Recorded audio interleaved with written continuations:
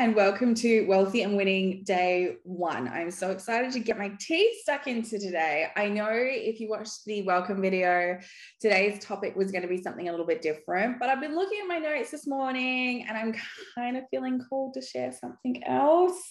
And so I messaged my team and I was like, what do you think if we change this? And they're like, yeah, that's the vibe. So today we're going to be talking about the self-sabotaging behavior around making money is so hard. Making money takes so much hard work. I don't have time to make all this money, right? So we're going to dive into that. But first, I want to touch on our subconscious blueprint, right? Because that's important to understand about when you start talking about these limiting beliefs. Okay, so between the ages of 1 and 7, our brains are like little sponges. They are just absorbing and taking in everything that's happening around us. Between the ages of 1 to 7, we're just like little sponges that just soak up everything. And then once we turn 7, we start to get this like logical processing, critical thinking, where we can start to make decisions about, you know what? I think grandpa might be lying if he tells me I need to eat my crusts or my hair will fall out. We start to develop this logical thinking. I remember being like, my grandpa told me that we could never leave fruit around because kangaroos would eat it and die, right?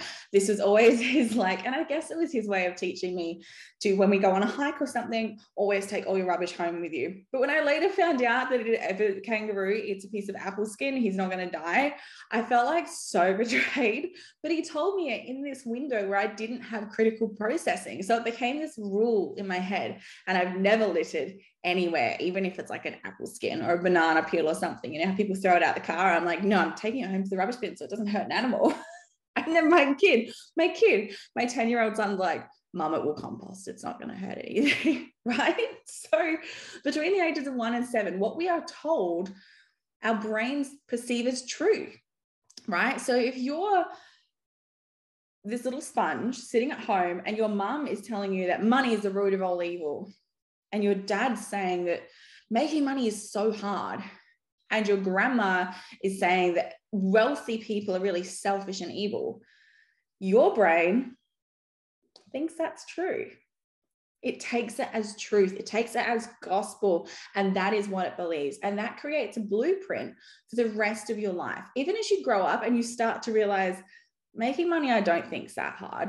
Subconsciously, you're like, making money is really hard. And we think, grandma said that wealthy people were really selfish and evil and disgusting. And you're like, but they're not. But your subconscious is like, no, money bad, money unsafe, money will mean everyone hates us. So get rid of it, get rid of the money, right? You can see where this subconscious is actually running the show. Your inner 7-year-old child is the one in there pushing, like Inside Out, the movie. If you've worked with me, if you've done any of my courses or read any of my books, there will be a lot of Disney Pixar references. It's how I process and how I educate people. Like, go watch this kid's movie, come back and tell me what you think, right? There is an inner 7-year-old in there pushing all the buttons and doing all the things, sabotaging you every step of the way in a misguided attempt to keep you safe. Make sense? That was important, and it's going to be important over the next 3 days. All right, so let's dive into the belief that making money is hard, which is bullshit, right? If the idea of making money is hard work was right, if that was actually true, it would make sense that the people who work the hardest would be the wealthiest, right? And this is where we can totally get into a competition about who works the hardest, but let's just think of it from like a hard, backbreaking labor situation.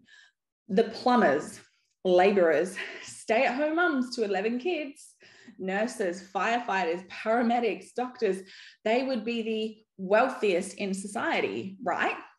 If that rule was true. However, what we see most of the time in reality is the direct opposite of that.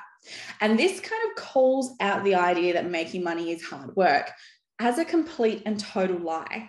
And yet, this idea is so commonplace now because people feel they can't make any more money any other way than exchanging their time for an hourly rate with their boss, the award standard. And the federal budget's come out recently. There's no wage increases coming. So a lot of that can end up making a lot of us feel really powerless. We believe that somehow our boss is in charge of our financial reality and not us or not you. we often find the only way to have more money is to work more hours, when this is just not true. Not in every case. Your boss may be in charge of this one stream of income, but studies have shown that the average millionaire earner makes income from at least 7 different streams of revenue. 7. And they can still manage time for a beach vacation, watching their favorite show, and getting a massage. So you can too. Once you rewire your thoughts and release the idea that making money has to be this hard thing, so many new opportunities will open up to you. When I think about the money is hard work limiting belief, one particular client of mine I've worked with comes to mind, and she has permitted me to share a little bit of her story with you all. I've shared about it in the book too, Goodbye Money Girl, so you can definitely go and read a bit more about it in there. But Katie, she watched her mother and father work 7 days a week in their grocery store her entire childhood. And throughout her teenage years, she worked in the grocery store as well as a local news agency. You know, anytime she wanted something for herself, she was reminded, money doesn't grow on trees. We work for what we want. Her parents had an incredible work ethic, something that Katie is proud to have inherited from them. And it has been a major contributing part of her success. Still, she also remembers all the early starts and the late nights her parents did running the store.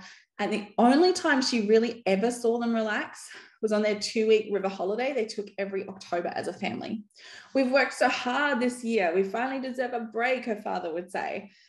She was encouraged to study hard, get good grades, and go to university to get a good paying job, which she did as a counselor. However, her sabotaging behavior started to emerge as her client base for her counseling business expanded. She took on so much work that she could handle. She charged much less than she should and much less than anyone else in her industry for her hourly rate. And even when she had money, she felt guilty. She felt as if she didn't work hard enough. So she pushed herself to do even more. And this quickly led to a phone call to me mid-burnout in her mid-20s, right?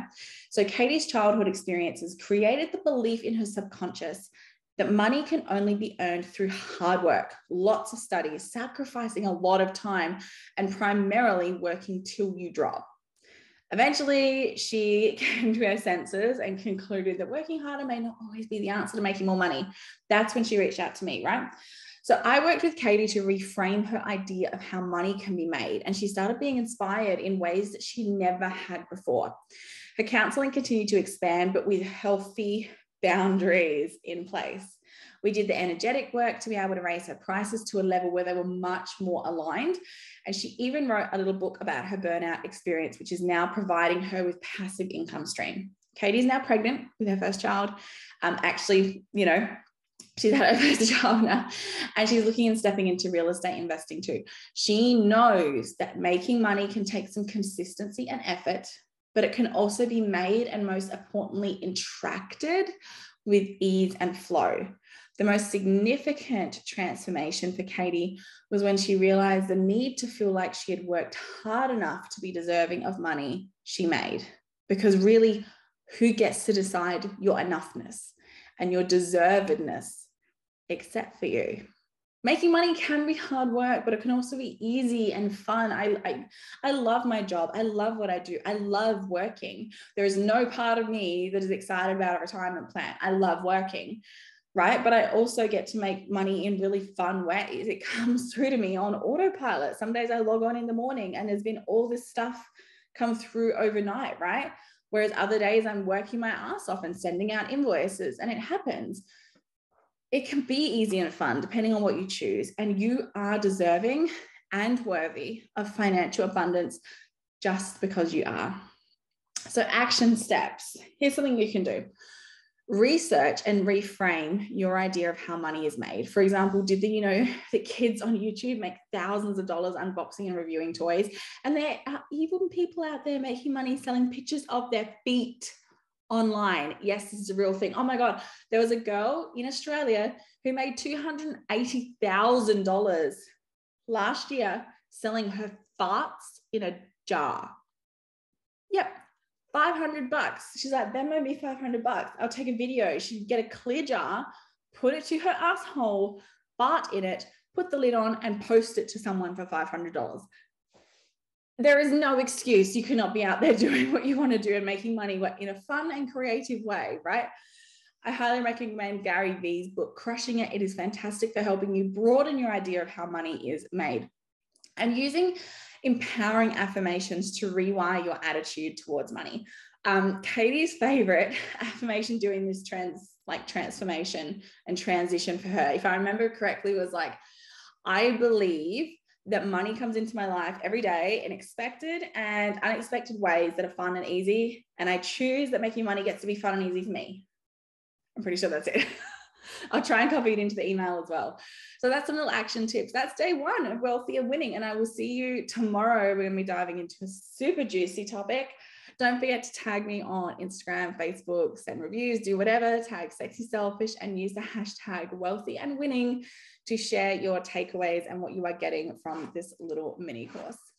Anyway, I will see you guys tomorrow.